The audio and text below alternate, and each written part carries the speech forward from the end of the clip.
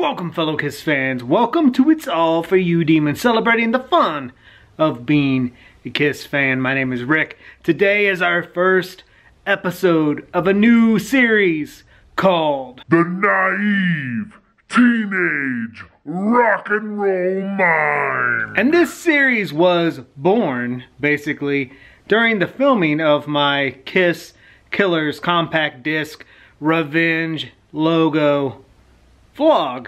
And mainly it's just about those silly, naive thoughts we have about rock and roll when we're young. And these thoughts necessarily did not have to generate in your teenage years. They could be born in your childhood years.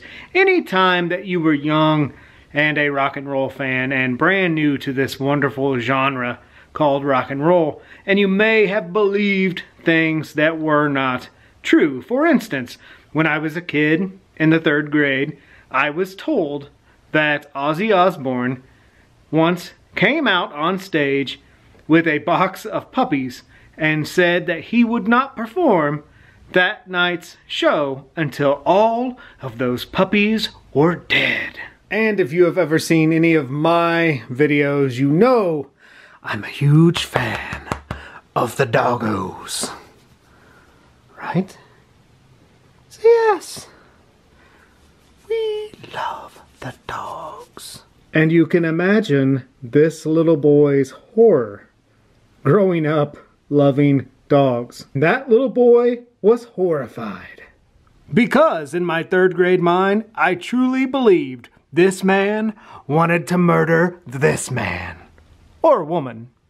Now we all know that these stories are just great playground rock and roll lore, and it's part of the fun of being a rock and roll fan when you're a little kid, spreading these rumors and being like, hey, I heard Ozzy killed an entire box of puppies before he played, and you know, the crowd ripped them apart. I'm sure that story was birthed out of the Alice Cooper chicken story and into Ozzy Osbourne. I highly doubt there's any truth to that story, but in St. Joseph, Missouri, 1982, that story spread like wildfire on the playground. However, today's tale of naive teenage rock and roll minds doesn't come from the teenage years. It comes from childhood, and it doesn't come from me. It comes from my buddy Aaron from Illinois, who was a card-carrying Kiss Army fan club member back in the day. I believe Aaron is 1 year younger than I am. I could be wrong. Aaron, correct me if I am wrong. I think Aaron was probably born in 1975. I was born in 74. Difference was, Aaron got to experience all the fun of being a Kiss fan back then, including this amazing rumor about the Destroyer record. And that rumor was that this record contained audio of this man getting into a car wreck at the end of Detroit Rock City.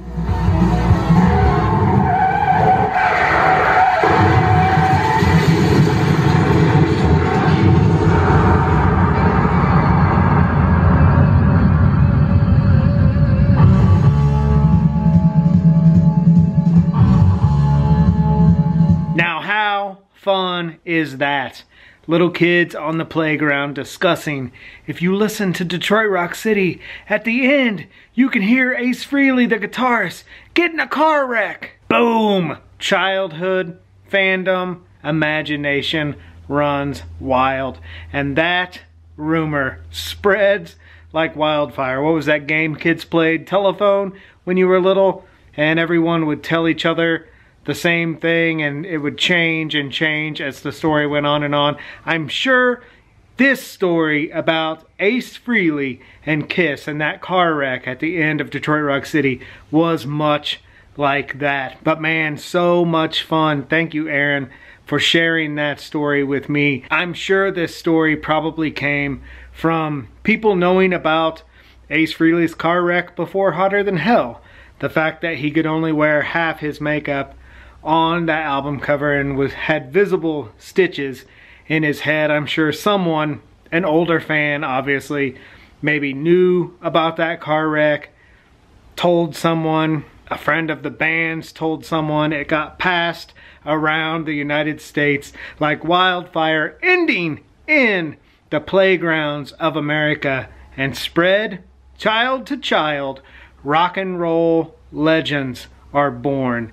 Ace Frehley got into a car wreck at the end of Detroit Rock City. I did read a very interesting blurb about Ace Frehley's DeLorean car wreck in the 80s, and it was told that, and this was from a DeLorean website, this really had nothing to do with Kiss. It was told that that DeLorean still exists today. The person that owns it will not release the VIN number because they don't want to be impounded by Kiss fans wanting to see that car. How fun would that be? Hey, next Saturday, you want to go see Ace Frehley's car he wrecked in the 80s? Boom, rock and roll legends again because of a car wreck. It's so much fun. Rock and roll is so much fun, and these stories are so much fun when you're young. The naive, teenage rock and roll mind.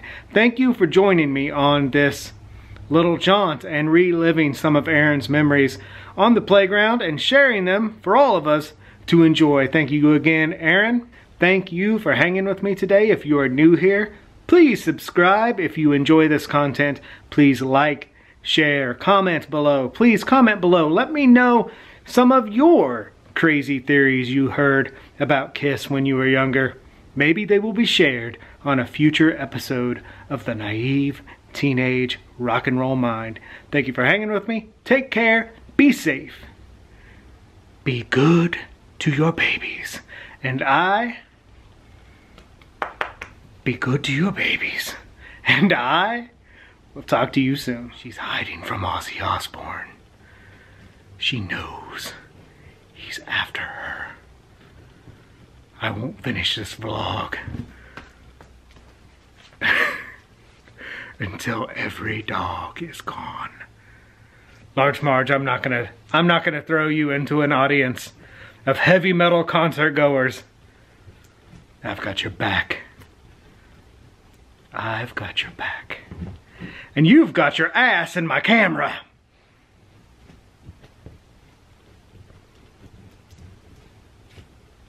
Carry on.